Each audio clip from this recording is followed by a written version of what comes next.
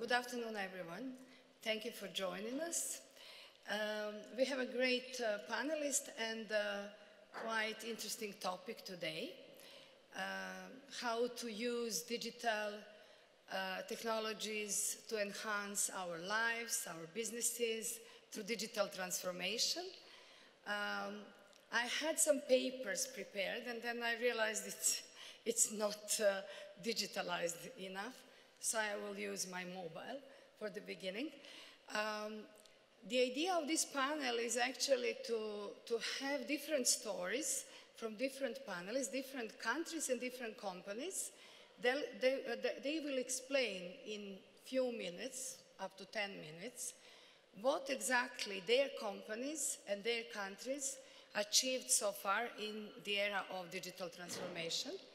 And after that, we will have some open discussion based on questions that we sort of prepared, but you can always ask more questions if the time allows us.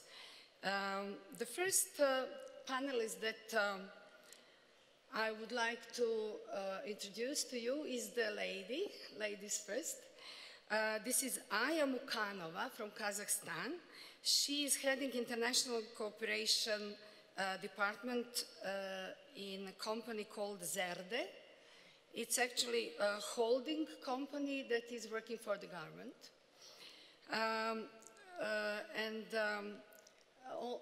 I will introduce all the others immediately, and then I will give you the time to speak.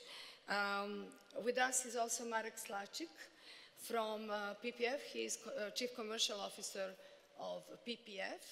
I'm sure you know that they recently acquired Telecommunications Serbia. So he will talk a little bit more about digital usage of digital technology in telco industry. With us is also Martin Zabo he is from subcontracting company of Post Office Slovakia. He has his own story, how they support their post office to digitalize their traditional services. And the last but not the least is representative of Telecom Serbia. I am privileged because this is my own line manager, director of IT planning and digital transformation sector within IT and ICT division of Telecom Serbia. Let's start with Aya, because Aya have some interesting story to share about something called digital program that started 2 years ago, Aya. Yeah, it started in 2017. Can you tell us a little bit more about what was the aim of the program, who actually initiated the program, and what are the achievements so far, and maybe a little bit more about the further strategy of this program? Yes, sure. First of all, I'd like to greet all guests and colleagues, organizers for the Digital Serbian Week. I'm honored to be here. I'm honored and greet on behalf of the Zerde National Infocommunication Holding. First of all, I'd like to say that some background about our company. The Zerde National Infocommunication Holding is one of the largest Kazakhstani state company created for the development the modern infocommunication technologies. Holding was established in July 2008 in accordance with the government resolution of the Republic of Kazakhstan. So, as you know, the technologies, almost today all countries use digital technologies. They used for increase their labor productivity, improve quality of life and social life of the population. At the same time, countries mainly use digital technologies for certain areas of activity. Kazakhstan, one of that countries. We work on the complex systems and full-scale national digitalization programs. The head of our state, ex-president Nursultan Nazarbayev, set a goal to modernize the economy and enter to the top 30 developed countries. So Digital Kazakhstan, it is a governmental program, was adopted after studying the experience of advanced countries in digitalization of national economies. The program consists of 5 main areas: human capital development, creating an innovative ecosystem, implementing digital Silk Road, transition to a digital government, digitalization of economic sector. These areas include 17 initiatives, 120 projects, and they are implemented by the ministries, government agencies, and organizations. Digitalization offices were formed for effective implementation of that program. There are 18 offices in the central government authorities and 7 in local executive authorities, with appointment of responsible persons at the level of deputy CIOs. Similar digitalization offices are also available in quasi-public sector companies. In coordination with the head of the state, the 5 digital vice ministers were additionally appointed for successful and high-quality implementation of measures for digitalization in social areas, such as healthcare, education, social protection of the population, customs and taxation, and I can take a look closer on each of these areas. As I said, one of the main goals of the digital program is develop the innovative ecosystem. So the past few years, there was a significant area creating innovative ecosystem. We adopted the law on venture financing with the framework of which the norms on the venture investments were determined and conditions were created to simplify the visa and labor regime for foreign participants of Astana Hub. Tax preferences for the participants of the technology park in the form of simplified taxations were also accepted. As part of Astana Hub activities, there are 3 acceleration programs were implemented in 2018, as a result of which 6 incubation selections were conducted, 150 incubation projects selected, and 47 startups were released. More than 200 events were held at this Astana Hub, and there are participated more than 11 1,000 visitors. There are investments in domestic startup projects. In 2018, there was amounting to $480,000. The prototyping laboratories and R&D centers of domestic and foreign IT companies in the following areas were placed on the basis of Astana Hub, such as Smart City, Industry 4.0, Big Data, Blockchain, AR, VR, the IoT technologies, hardware prototyping, machine learning, and artificial intelligence. This provides residents of Astana Hub with an opportunity to develop prototypes and engage in a research work. The second area, the second direction of the program is implementation of Digital Silk Road. The results of implementation of Digital Silk Road areas as follows. The project providing broadband access to rural settlement of Republic of Kazakhstan based on fiber optic communication lines technology is being implemented within accelerating technological modernization of the economy and universal access to fiber optic infrastructure through the mechanism of public-private partnership. Today, the penetration rate of broadband access makes 79%. In 2018, 56 stations were connected, covering a population of over 144,000 people. For today, the total of 1,530 settlements with a population of 13.4 million people are connected. Also, work on the international project of TASIM, Trans-Eurasian Super Information Highway, is underway in order to create a fiber optic link connecting China, Southeast Asia, and Europe through the Caspian Sea, with a total length of more than 15,000 kilometers. Measures were started to test 5G, mobile communication of the 5th generation. Telecom operators began work in Astana and Almaty cities and other regions of the Kazakhstan. as well as attracting commercial data processing centers for the needs of civil defense and organizations.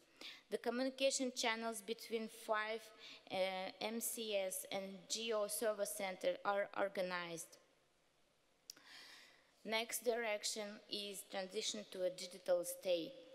We have work on the public services. Now at the moment, we automated more than 752 services. But our plan is to reduce them services delivery by 40%, on average from 12 to 7 days. At the same time, 6.1 million paper turnover was reduced. The level of satisfaction of the population with the provision of services reached 85.7%. 30 million state services were rendered to the population in 2018 in electronic format. 8.4 million users are registered on e-government portal.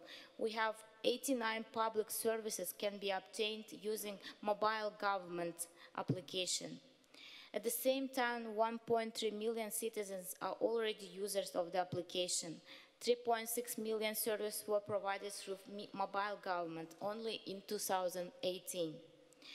52 public services are available with a one-time password without using the electronic ID. 6 public services are rendered according to one application principle, and 3 proactive services are provided to the public. As part of the work on provision of public services, digital PCs were opened in 3 cities.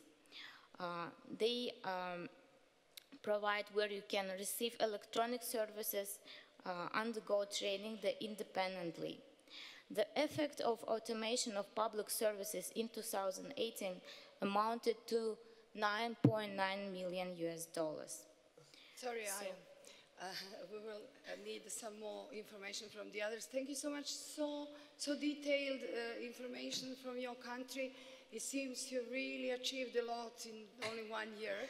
Yeah. And it's a really broad, this program actually affects the whole society. Yes, finally, in conclusion, I would say the program has a lot of benefits to our country, to the population, to the whole society. How much did you, your company, how big influence your company actually had to this, to develop strategy of this program, or it was just given to you to realize? Zerdea, it is a government company. So all the strategy is interconnected with the strategy of our government. So one of the main directions of our company is very outlined in the digital program. So that's why we were one of the implementer and developer of the program. Okay, and how many stakeholders actually you can recognize in this project? It's a huge project. Actually, it's a program with so many projects involved. Yeah, there are more than 120 projects, so there are more than like 200 stakeholders involved. So it's actually an ecosystem of the stakeholders. It's a big ecosystem. Okay, thank you so much. According to this story, Martin also has maybe not similar story, but you also work for some governmental company as a subcontractor. I can imagine that this strategy is also led by post office, but run by your company. Can you please tell us a little bit more about your role and your project? Thank you. I would like to say very many thanks for the organizers to welcome me on this conference. And as Mila says, I'm coming from Slovakia, and actually the company who lives in one apartment or house together with Slovak Post. And actually what we are doing during the last 11 years is that we are trying to help Slovak Post to be, let's say, more competitive, more sexy, and better well positioned to really be a commercial organization. the fact of life is that the postal business in the recent years is going down. So we all of us know that postal parcels, letters are not sent anymore, and all these guys from telco companies are, of course, taking business, traditional postal business, which was really the letter business, and the same is doing the government. So the government is another threat for the Slovak Post, where the e-government decisions are taken every single day. And in this context, again, the Post was losing its business, traditional business, in the communication between the citizen and the government. The commercial sector is going down with the volumes of the mail.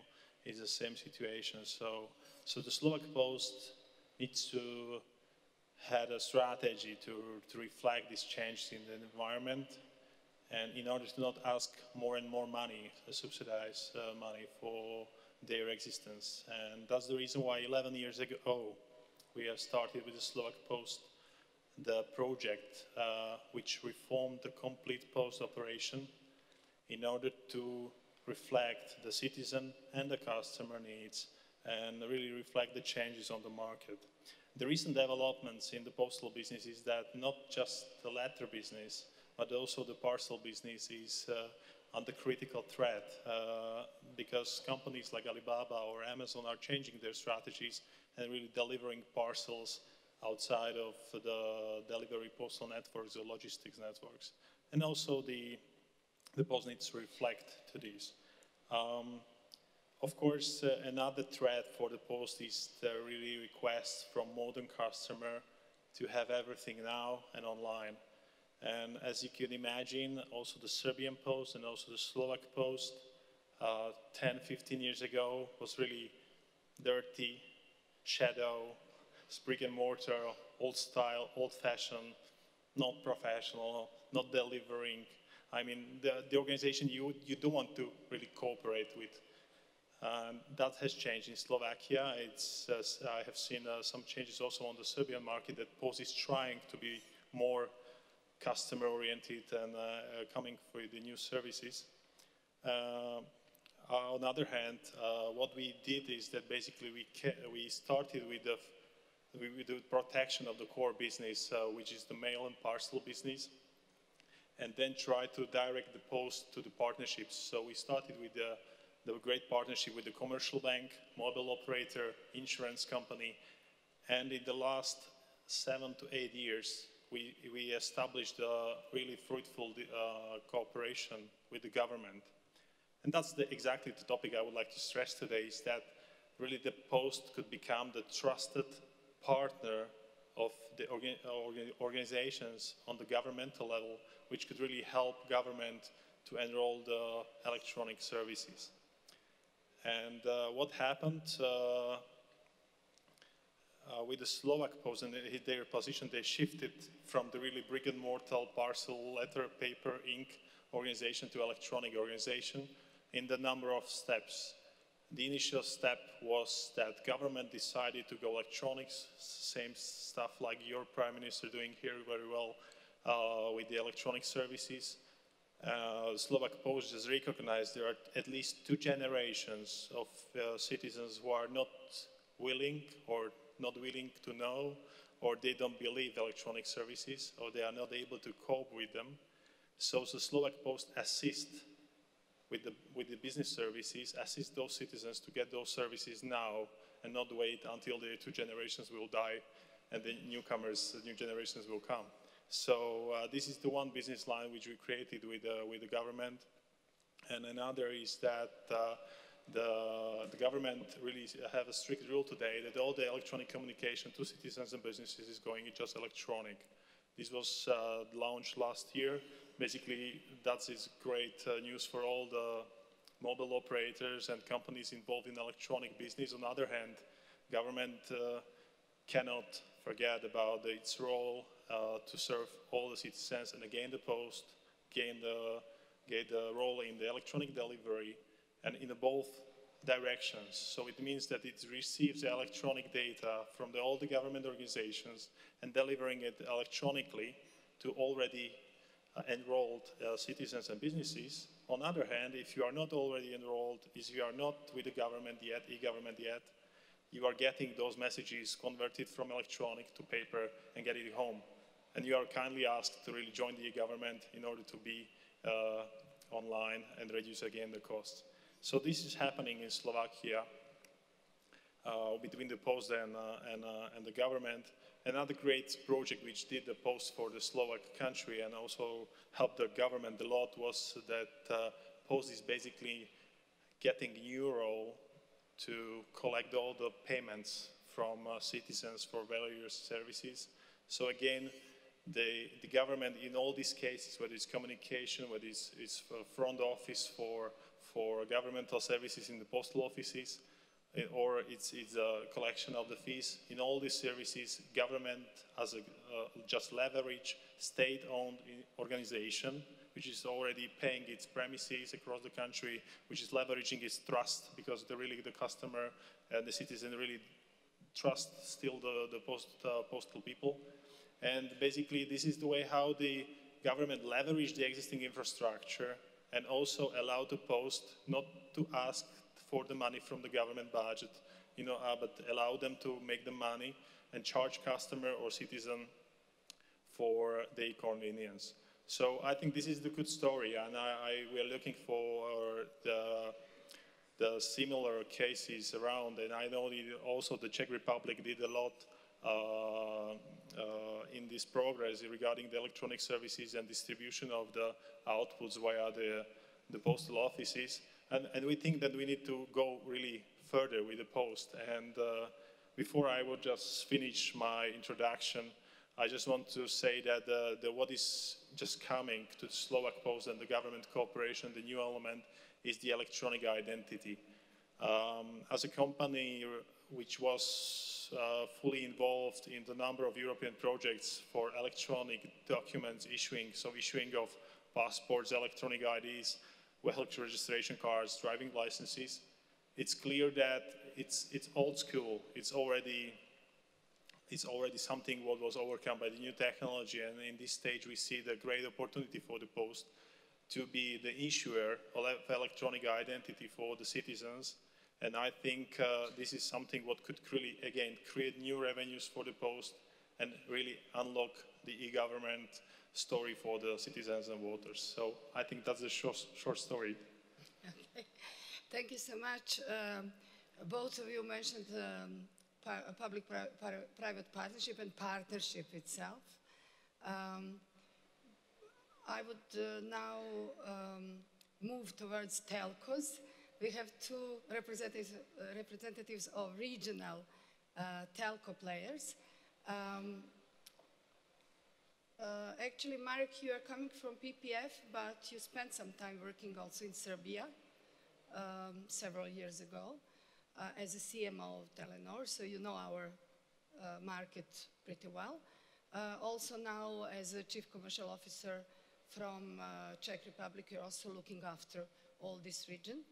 I can imagine that you are the best person to be asked about trends in the region, in digitalization and digital transformation, and how actually PPF and your daughter companies are willing to use new digital technologies to serve new customers' needs, new requirements of the market and the customer experience. Can you please tell us your story about digital transformation? Thank you. I think it's an extremely broad question, and we could spend a lot of time discussing different angles into digital transformation. I was lucky enough to not only work in the Czech Republic, but I spent 3 years in Serbia, then I spent 3 years in Denmark, then I was also had a chance to live for some time in Sweden or Russia, had experience markets in Asia. So I really have to say that the digital transformation is the global theme for societies. It's the theme for governments, it's the theme for consumers, and obviously it's the theme for industry how to change the way we live, how to change the way we interact, and how to change the way we run the business. I think that the telco sector has a very important role in that, and I think it's been said many times, and I will probably repeat something which will not be new to any one of you, but the telcos of the world have and will have a key role in the digital transformation and the digital movement of societies in a way of connecting and providing infrastructure for that. Without reliable, quality, fast and widely available telco infrastructure, no matter if it's a fixed line or if it's a mobile connection, the digital transformation simply doesn't work. And I think we need to assume that responsibility and play that role extremely actively. We sometimes like to say that we are a little bit in the hands of the governments to move into the next cycle of the technological evolution, but I think we need to drive that development ourselves very responsibly and aggressively forward. And it's funny because we are supposed to be the driving force, and at the same time we are challenged ourselves in terms of how do we transform our internal way of work. So this is also a bit of dilemma. For me, the reflections on the region, the differences are actually not that huge. Yes, Czech Republic, which is the country that I come from, is a bit more advanced in terms of, smartphone penetrations and use of e-government services, general digital literacy of people living out there.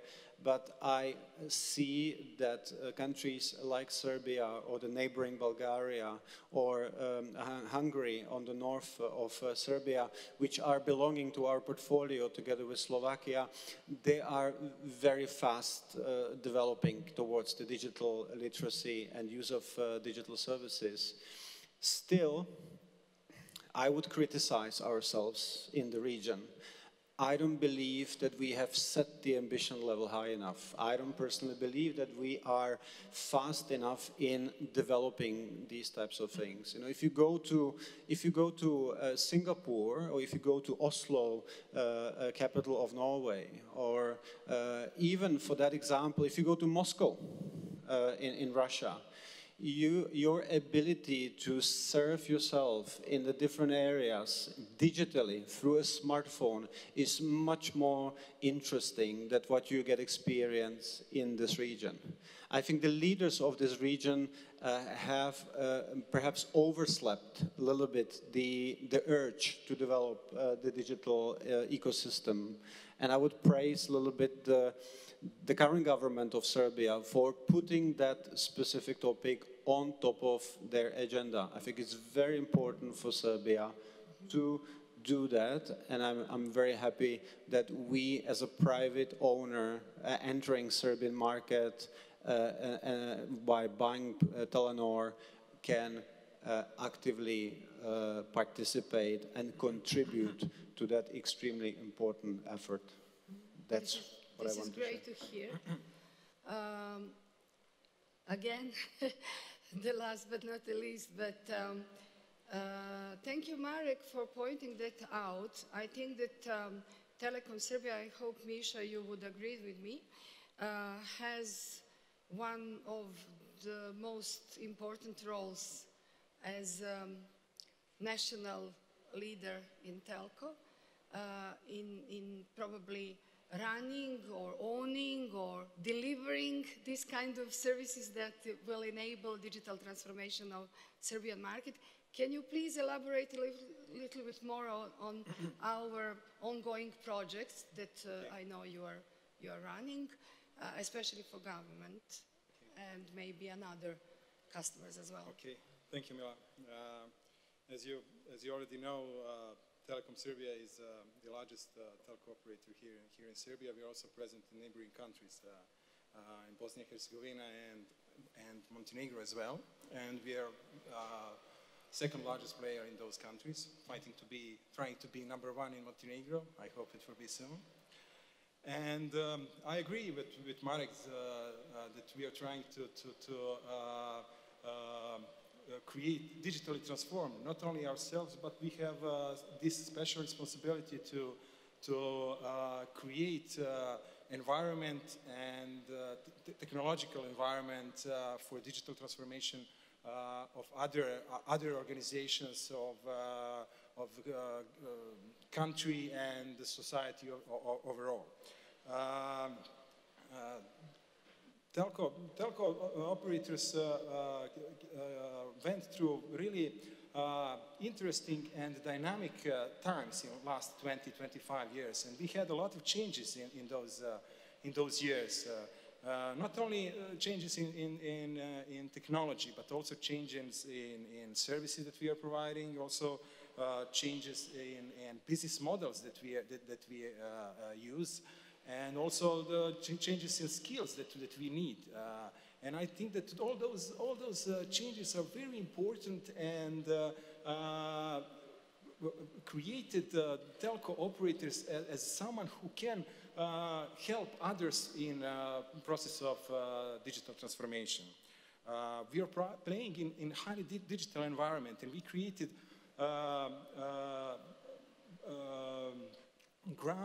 solid ground for disruption of our own business with enablement of internet.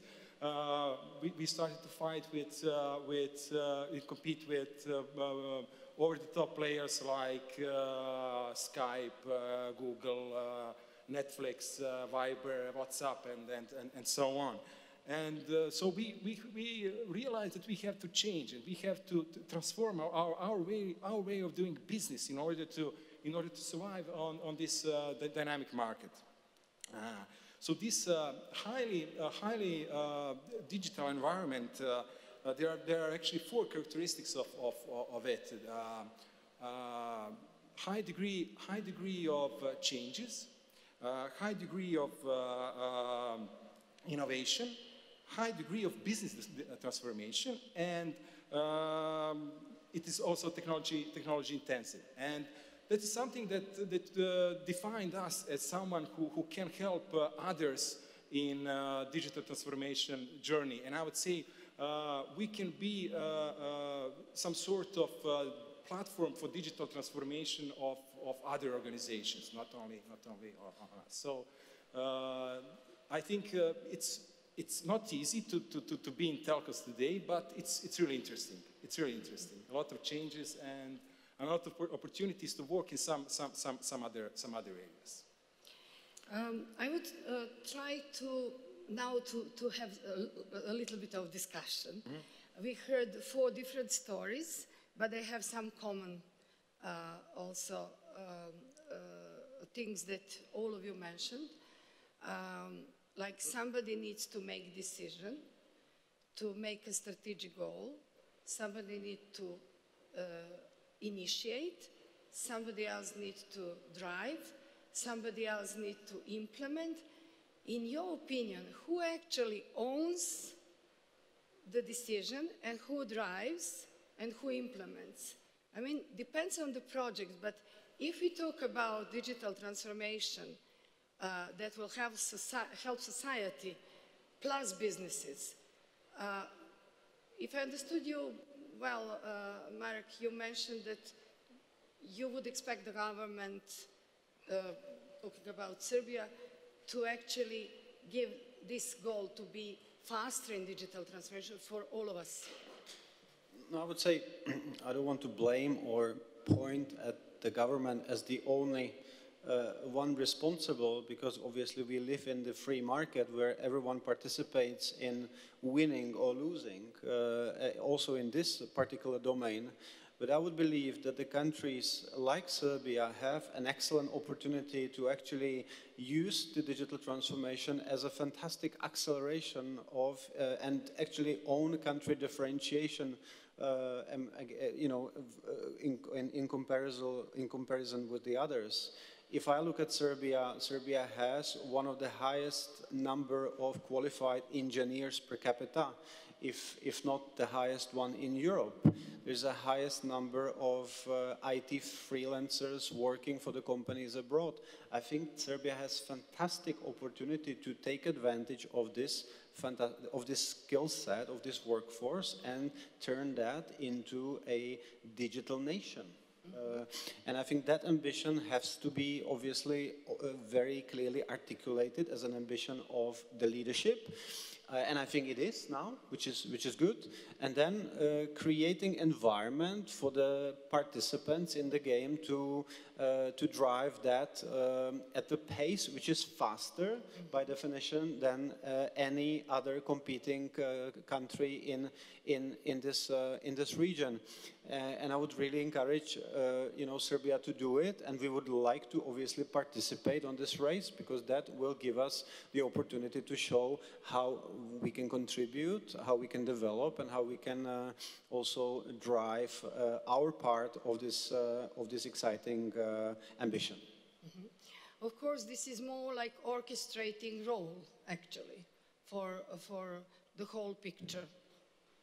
I mean, you call it orchestrated. I said you need to set the ambition. That's always a role of any leader, either in a company or in the government. The ambition has to be clearly articulated, and then you create the environment and make sure that everyone plays, around those rules, and regulate what needs to be regulated, and give space when the space is needed for companies to thrive on this journey. I think it's a very exciting idea. Mm-hmm.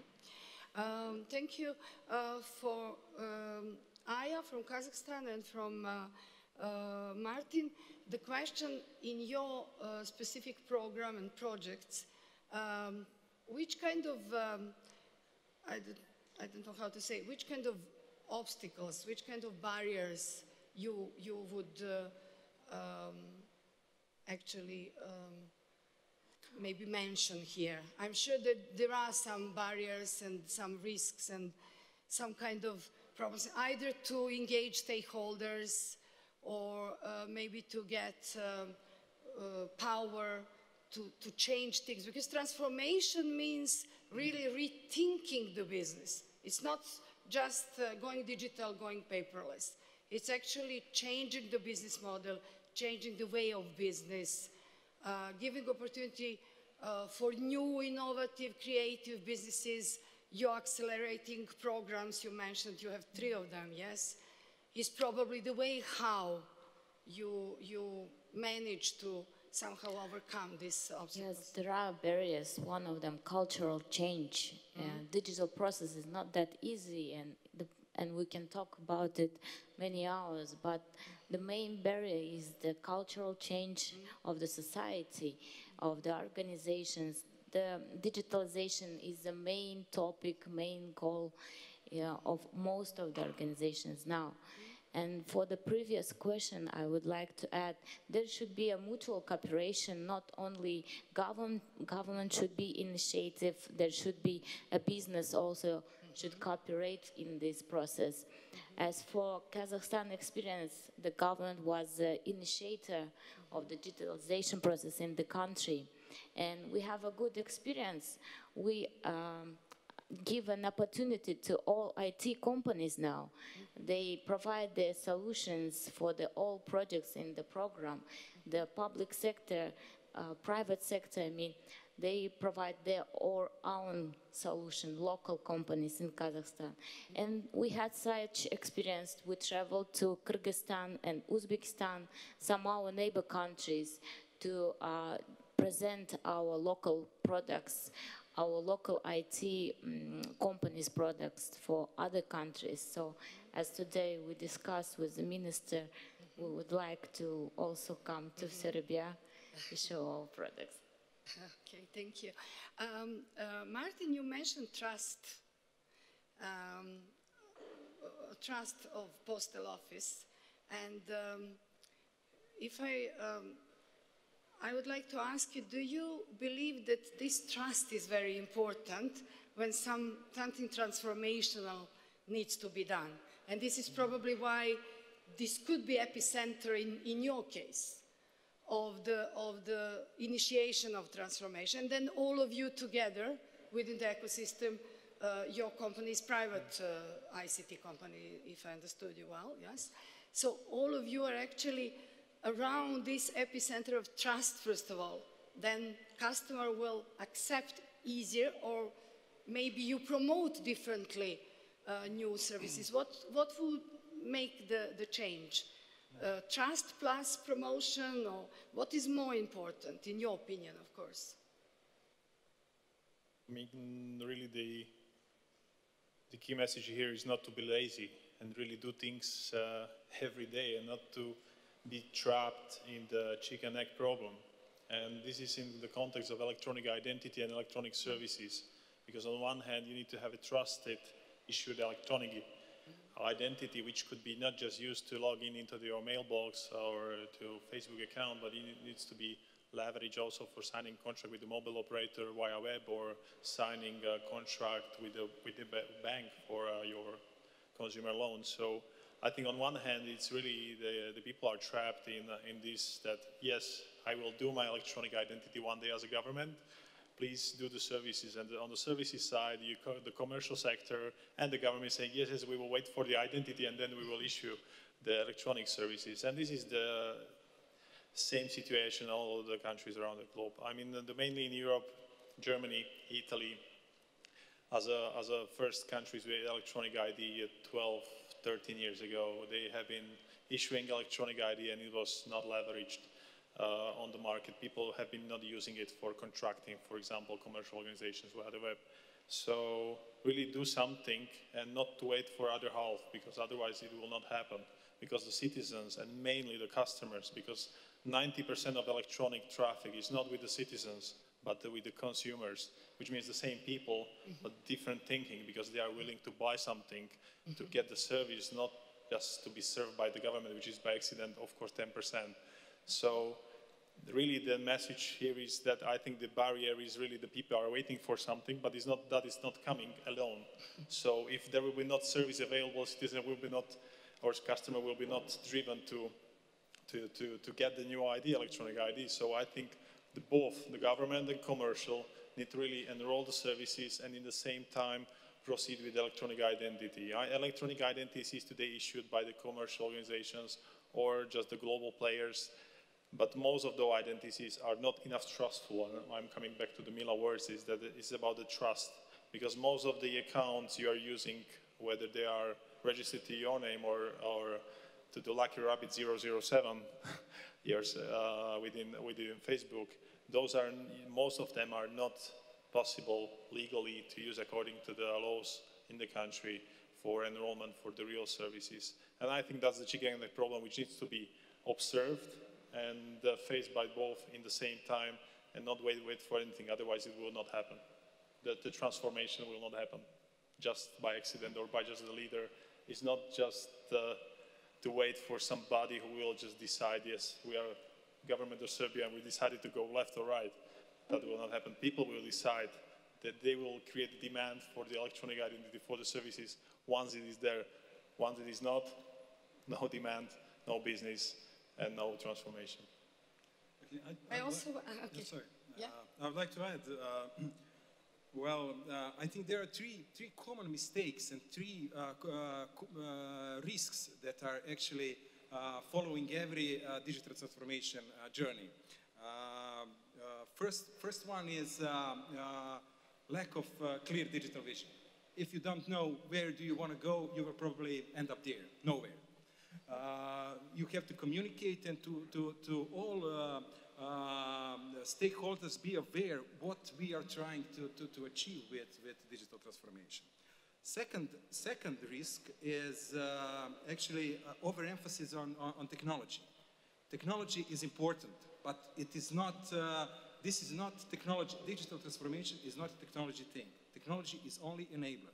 Digital transformation is about people and processes. People and processes. And the third thing is too rigid operating model. You have to change the operating model in the process of digital transformation. You have to change how do you do your business? How do you do your regular things? So those are three common mistakes, three common risks that follow every digital transformation project. Mm-hmm. Within your telco company, who is the owner of this digital transformation? For example, customer experience management project is one of those. Who owns the project and who runs the project? And why? There are many examples of these digital transformation projects within the companies that we operate in the region, but it is always the management team with the CEO at the helm. I mean, I cannot picture a different setup that this transformation would somehow happen on its own from within, because you need to have someone driving it. Transformation is, by definition, a change driving activity.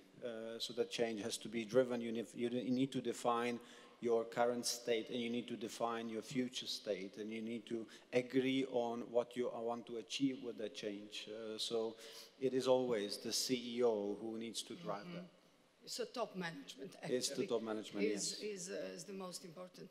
Also, how would you help your team to accept, okay, stakeholder, if it is top-down decision, it's probably easier to have buy-in from the stakeholders. But how team, which kind of problems, barriers, issues you have with the team, accepting that process is actually changed? Because digital transformation also requests change of the processes within the company to be able to serve different external requirements. Do you agree with me? I mean, maybe you don't agree. Yes, I mean, my experience with the digital transformation, and I was running back in 2015 a huge digital transformation of a Telenor company in Denmark. I think what we have done, we have put a very concrete example how this company is going to work and operate in the future when this digital transformation is completed. And I think it was important for the people, for the stakeholders, for the management team, and for every single employee, including the operators in the call center or the salespeople in the retail, to understand what is it that we are going to get after we successfully complete this transformation. In our case, it was a simple idea of one screen. We said, we don't want to have a computer screen for the sales guy in retail. We don't want to have a separate screen for the guy in call center and a separate screen for the guy for our customer. We actually want the same environment for everyone, because this is going to change the way we interact together. And this very simple idea has brought everyone to one page and helped us to drive this transformation very fast through. So my advice is set the bold ambition and make it very simple to understand for people what are you trying to do. Otherwise you will lose people on the way. Yeah, okay, thank you so much. Yes, and it's again culture change. Yeah. It's again culture change. If we can try to summarize, and I will also ask audience if they have some more questions. Of course, if you have questions, you can ask. Is there any question? No. Can we say that no matter either digital technology is to be used in society or in business, we always need to have actually clear vision what we wish to do, what we wish to achieve. It normally comes from top to down, and then to engage stakeholder and team by being very clear with the vision what we want to do and how to achieve that. Can we agree on that, or somebody has some a little bit different? Is there any disruption? Is it really so clear how transformation takes place. Or we have OTTs in place, we have some other service providers that are very, very digital. They are not doing this digitalization of the existing processes, but they come with amazing new, completely new ideas, and we have to run to actually to achieve similar things. Maybe this is also good to have some kind of view on disruptors in the digital world. If I may, I think we have almost created this idea that the digital transformation is a project, and once we go through the project, it's all done and it's over and we are fine. The problem is that the digital world is the disruptor on its own. So the digital transformation never finishes. This is a never-ending story which will continue over and over and over. So I think it's difficult to conclude on what's going to happen. You know. Actually, you gave a great conclusion. Does anybody else have something, some other opinion? For example, for you, Martin, I have from a the question. postal side, I mean, the postal organizations are traditional. 15, 20, 25 years ago, that was the traditional communication channel where, hey, you have been sending letters or facsimiles. And today, I mean, the disruptive is really the global market. In the postal business, the disruptors are really eBay, Alibaba, coming to the region and not asking any questions, just grabbing money and making their business. And I think we are not really, it's not necessary really to invent the wheel. As it was mentioned, you can look at on Chinese market or Singapore and really see the models that how the disruptors started somewhere, and today they are here. They are not coming. They are already here. So I think there are lessons already learned from them, and we need to reflect to them and really create a business with these guys, because those are the drivers of the global business, and they are disrupting us. And it's not important just to listen and see them, but really figure out the models how we can in the electronic world cooperate with them and make money as a government or commercial organizations. But do you believe that we will need these physical post offices in electronic world? Good question. I think yes, because the government, in our experience in Slovakia, is reducing the number of physical points for physical interaction with the citizens. Because if you have distributed the different agendas to different offices with different operating hours, addresses, you are just in the mess of traditional old world. And where we see the trend in Slovakia is that the citizen is willing to really interact physically on one point and to get more services on one point. And what happened after introduction of the few services like the commercial register of crimes, and their outputs to the postal offices, what happened is that the traditional organization responsible for the agenda basically closed their offices because it was not necessary to operate them anymore. So I think what postal organizations can do is to accumulate the existing services which are coming from different angles, from different organizations within the government, and really to be trusted place which is already paid by the government. So we see this role as an accumulator, and also we see this role also from the commercial sector, mainly from utilities, the gas, water. Mainly companies are leveraging the existing trust and network of the postal organizations and accumulating more services which could be served locally. Whether it's just a signing of the contract or upgrade of the contract, it's important that they have a place on demand, locally, closer, and really charge, pay case, not to really operate a network of tens or hundreds of offices across the country. So I think the future of the post is that it will become a single universal point of physical interaction. And even if we are now working on the projects with electronic identity, before the identity, electronic identity will be issued securely to you, you need to finally sign the last paper in ink. This, yes, this is the born certificate of my identity finally, and now I'm switching to the electronic world. So I think really the postal offices will become these universal places still within the country. And from the parcels point of view, or e-commerce, the e-commerce is booming, and as we see the trends, still there is a high demand for places where you could, in long opening hours, in good financial, with the good payment methods, grab your package and really get your stuff easily, closer, faster. So again, that's the second business line which drives the new wave where the postal offices will go. Thank you. We have a few more minutes, maybe 5 minutes, after 5 minutes. So if I could ask you for the end to take 1 minute each and give us your personal opinion, which technology, digital technology, is in your opinion the most influential in your area of business?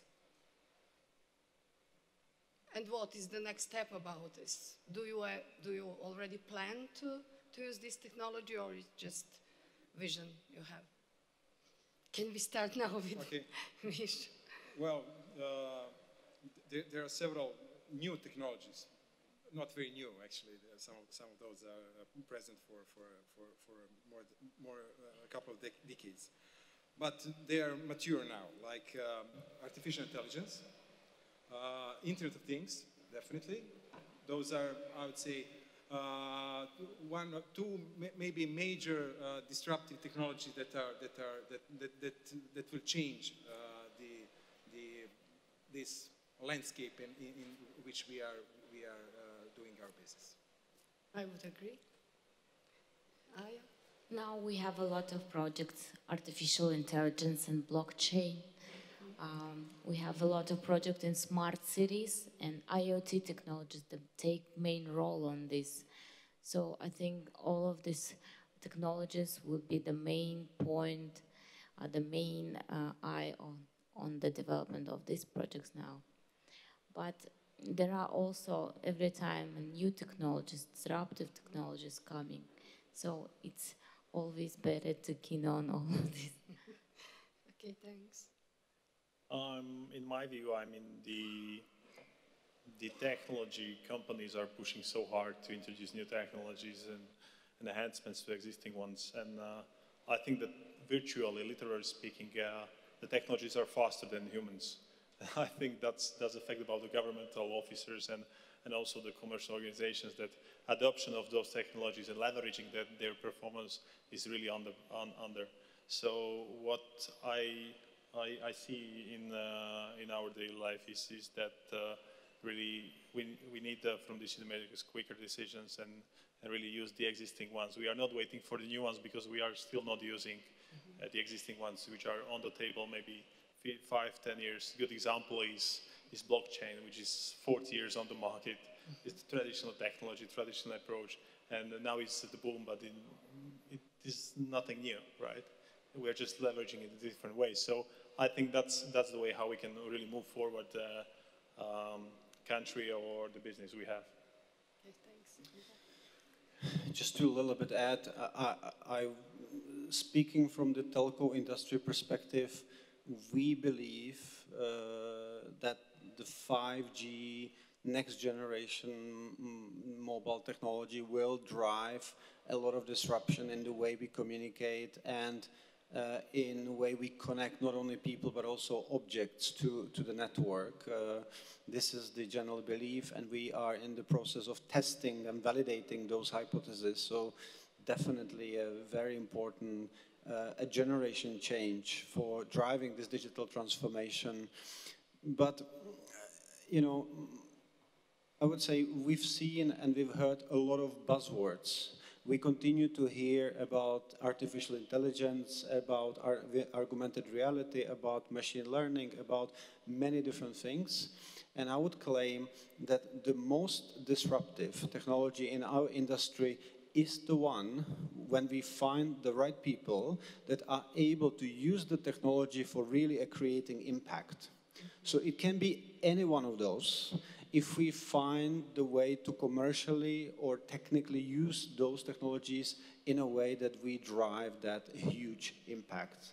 And that goes back to having the right people, having the right talent, and leaving them in a space where they can show their capabilities to use and take advantage of those new things for the better good of all of us. Thank you so much. It's really a nice, the end.